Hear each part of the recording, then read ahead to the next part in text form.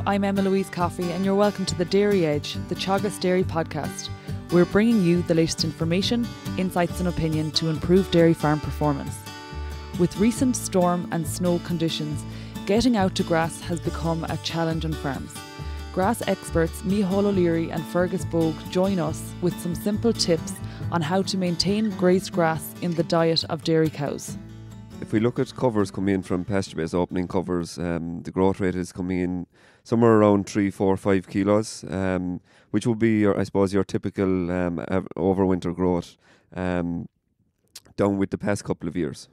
In terms of the 3 to 5 kilos, was there a variation geographically or was it similar across the board? It was fairly similar across the board. I suppose the main thing was that farmers that maybe got 5 or 6 or maybe even 7 kilos of dry matter, they would have closed with a higher cover or a cover of about 800 kilos coming the 1st of December. So when they did their opening cover in mid-December or mid-January, they were opening up with a higher cover than the guys who skinned their farm and closed up with a closing cover of 400 or 500. And talk through the opening cover. You mentioned opening cover, and if we consider the target for, just say we have 3 cows per hectare on our milking platform and we're calving maybe 80% of our cows within 6 weeks, so we have a high demand, what sort of opening cover would those farms have wanted on the 1st of February? Generally, Emma-Louise, you really want to be opening with 900 kilos of dry matter per hectare plus 80% of a 6-week in calf rate. You're going to have a huge demand 4 or 5 weeks, 6 weeks into the grazing season or into the calving season. Your demand is going to be somewhere between 35 and 40. So I suppose you definitely need to have 900 kilos of dry matter per hectare on your farm on the 1st of February. And that's probably including supplement somewhere around 3 kilos ahead for the first rotation as well. So definitely a minimum of 900 kilos of dry matter. And talking through that 900 kilos, how does this compare with what you're seeing on farms? Yeah, so I suppose we just ran a report there this morning over the last 7 days, and I suppose the average farm cover has come back at 830. So I suppose out of the farmers that have put in the cover over the 7 days, about 60% are below the mark of the 900 kilos of dry matter. So I suppose it probably is a bit of a worry maybe that the covers are maybe a bit on the low side. Farmers can catch up, maybe that to go out with fertiliser, go out with slurry in order to boost growth and to get on target quickly. And given that we've had a cold spell in January and again in the last week or so, we talk about with cold weather sometimes grass disappears. Is that evident on farms? I don't think it is. A lot of farmers kind of would say that covers go back, but it's probably actually the dry matter of the grass is changing and they're probably not, when they are doing a cut and weigh, for example, they're not adjusting for the difference in dry matter. If we do get cold weather, if you do get frost, grass tends to dry out. But I think it is definitely maybe adjust the dry matter, do the back calculation when cows have grazed paddocks in order to calibrate yourself. But generally, you would really want to get extremely bad weather for at least over a week to see grass dying back. And then in terms of our spring rotation planner, this is the, I suppose, grazing tool we're using at this time of year to manage grass, to utilise it as best as possible and maintain grass in the diet. What sort of numbers are you seeing in terms of spring rotation planners completed on PastureBase Ireland? So over the last couple of years, I suppose we have in over around 12 or 1300 spring rotation planners have been completed. It's a very useful tool for this time of the year. All you need is the date that you start grazing, the date that you finish grazing, and the area of your farm. So it's just kind of giving you a bit of a roadmap as regards the first rotation. What area do you need to graze per week? What area do you need to graze per day? And I suppose it maps out the farmed in time over area.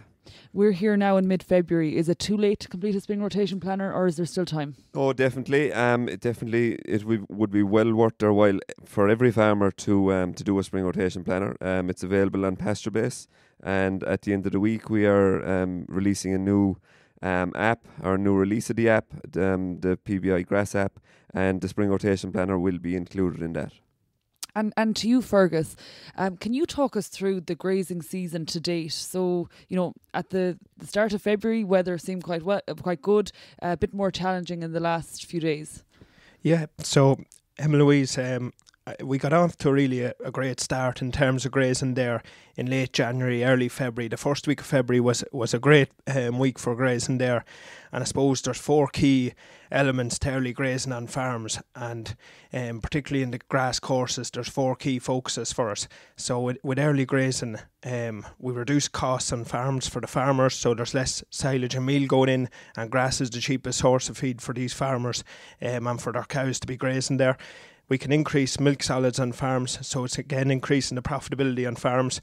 We're reducing workload for farmers and we're reducing the greenhouse gas emissions. So it was great to get cows out in late January and early February. I suppose the storm put a bit of a halt to grazing after that. So in every spring we're going to have some difficult periods there. So it put a halt on many farms. Some farmers battled away and got cows out for a few hours during the day. Cows out with an edge, and I suppose that saved a dry paddock for this kind of weather there. I suppose with good infrastructure and access on farms there, they got in and out for a few hours in the storm, but it did put a halt to grazing on many farms. But I suppose farmers know that cows go out day and night again to hit the 30% in February and go hard at grass to get grass coming back for the second round there. So you mentioned the grazing infrastructure, Fergus, and we've talked about this in the past, but I suppose, can you refresh our memory? What are the grazing infrastructure tools that farmers can use, and just talk through how they'll practically achieve that on the farm in the coming days? Well, I suppose it's grazing the right paddock for the right day. And in early February, before the infrastructure, the cover has to be right on the paddock there. So farmers initially turn out their cows on covers from 700 to 1,000. And I suppose there's 2 reasons for this. Is to get cows used to grazing again, because they're after eating silage for the whole winter, and it's to get area grazed, to have grass coming back for the second round, so that it's at your cover of 12 to 1,400 in early April again. In terms of infrastructure, you're looking at multiple access points into paddocks there. So particularly in wet weather, you want cows entering a paddock in one entry point and exiting the paddock at another exit point there, so that we're not damaging the gaps too much. You need good roadways, of course, there. Some farmers graze a paddock from 2 sides if there's a roadway going across the paddock from 2 different angles there.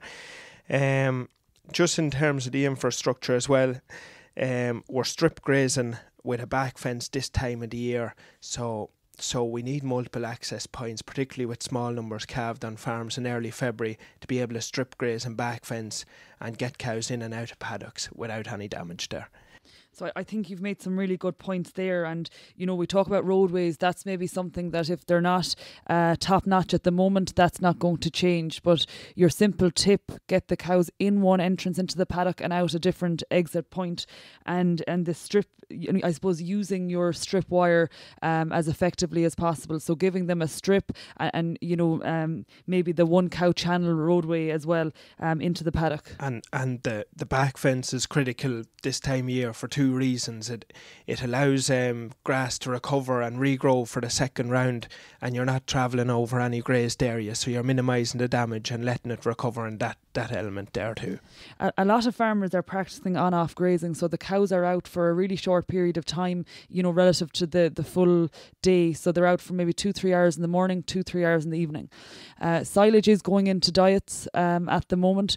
How would you implement silage feeding to maintain a keen appetite once cows go to grass, Fergus? Yeah, well, some farmers practice this in the storm there, and the key for on-off grazing is to get cows out with an edge, so that they're grazed, they put their heads down, and once they're finished grazing, we pull them off before they do any damage. So there's 3 things you're trying to achieve daily. You're trying to feed the cow, you're trying to minimise damage, and you're trying to hit your residuals as close as possible in these weather periods.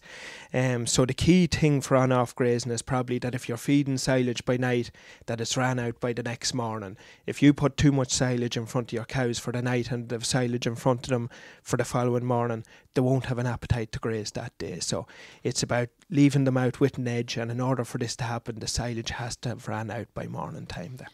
And just, I suppose, to sum up in terms of, you've identified 4 key areas that farmers are going to benefit where the cows are out of grass, and you talk about, reducing costs, increasing milk-solids production, and then you've also alluded to workload and reducing greenhouse gas emissions. I suppose, following on from, we had a conversation with Stephen Butler here last week, and he really made reference to the advantage the animals are getting in terms of their energy intake where they are at grass, and that has a huge knock-on effect in terms of their health and reproduction going forward ahead of the breeding season. I guess finally, to you, Micheál, we're at the early stage of our grazing season now, and farmers are engaging with grass measuring.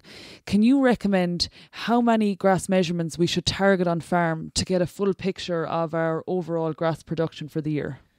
Yeah, so it's often a question I suppose we do get asked, Emma-Louise. Roughly you would want somewhere over 25-30 measurements a year, but I think for a farmer starting off that they just need to break up the year maybe into three different areas, that if they would aim to get maybe 4 or 5 done by the 10th of April, then try to do a weekly cover then until September, and then probably do one every 2 weeks after that. Do your closing cover on the 1st of December. I think it's critical for any farmer starting off that the first thing that they do is an opening cover to see where does the farm lie today. Do a spring rotation planner, as Fergus alluded to, get the cows out grazing. And I suppose one important point as well, I suppose, is fertiliser, and getting fertiliser out onto paddocks. From just talking to some of the co-ops, fertiliser sales have been a bit sluggish this year. But it's vitally important to get, I suppose, nitrogen out through protected urea, probably 23 units at this time of the year for the first application, and to kickstart growth and to kickstart the plant growing again for the coming year. And I guess just to sum up, it's good to get a picture of how much grass is on farms across the country. Important that we focus now on getting cows out and also getting fertiliser out to ensure we have grass coming for the second rotation. I guess with the weather conditions over the last week or so, we must acknowledge that, farmers are working hard, and it comes back to something that John Maher would always talk about. In the spring, we need to be flexible and, look at all of the technologies and the tools we have to get grass in the diet and get the farm grazed off in the first 2 months of the grazing season. Thank you, guys. Thanks, Emma-Louise. Thanks, Emma-Louise. That's it for this week's episode of the Dairy Edge podcast. And my thanks to Micheál O'Leary and Fergus Bogue for joining me on this week's show. Don't forget to rate, review and subscribe to the podcast. You can listen on Apple and Google Podcasts as well as Spotify, and for more information go to the Teagasc website at teagasc.ie.